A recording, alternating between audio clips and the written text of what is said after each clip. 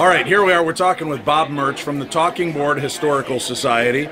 He is a Ouija board historian. As a matter of fact, if you've seen a Ouija board in a movie or TV show in the last 15 years, Bob Murch has probably been behind it and has it in his museum now.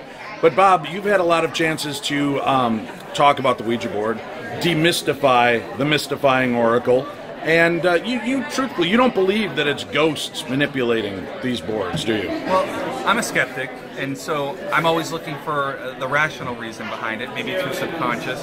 But doing all these conferences, I have clearly seen some things I can't explain, and I've had those experiences with the Ouija board. I'm not saying it was a ghost, but I'm saying it's something I can't explain. And I did have a really interesting paranormal experience with Dave, actually, many years ago at Mansfield Reformatory.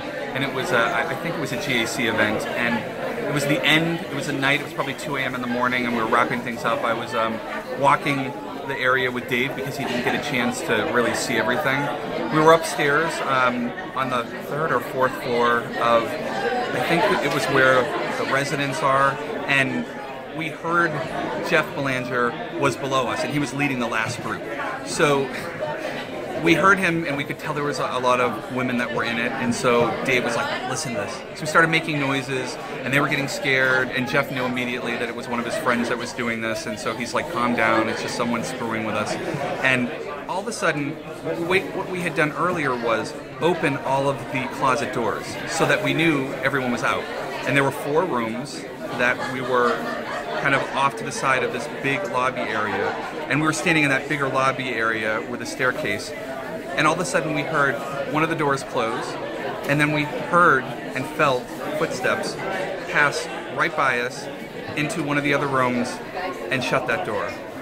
And I will tell you, for like a good 20 minutes, I was 100% sure that I had witnessed a ghost. And I turned to Dave, and I just was like, did you hear that? Like, and he did too. So after, of course, 20 minutes, you start to think, well, was someone walking downstairs with something echoing? But I will tell you, for 20 minutes, I was a believer. Very cool. You can check out more information about the important work that Bob does at the Talking Board Historical Society, or follow him on Facebook, Robert Murch, or the Talking Board Historical Society. Both there. Thank you, Bob. Thank you.